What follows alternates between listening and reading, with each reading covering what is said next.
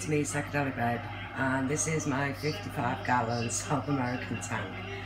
Now, I've just watched a video by Brian Pickens, and he's showing everyone the algae on his tank after a week of not cleaning.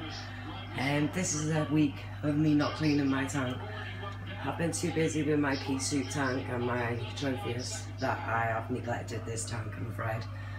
So I thought I'd shoot you a quick video and show you the results of not maintaining your tank for a week. Now, everyone's doing great, don't panic. It usually looks like this after a week, but once I get in there tomorrow and give it a good clean, you won't even notice the difference. So there you have it. That's what happens if you don't look after your tank for a week. So yeah, please like, subscribe, share, and leave a comment below. And if you're brave enough, upload your tank after a week and yeah, see how good it looks. Thanks for watching. Bye for now.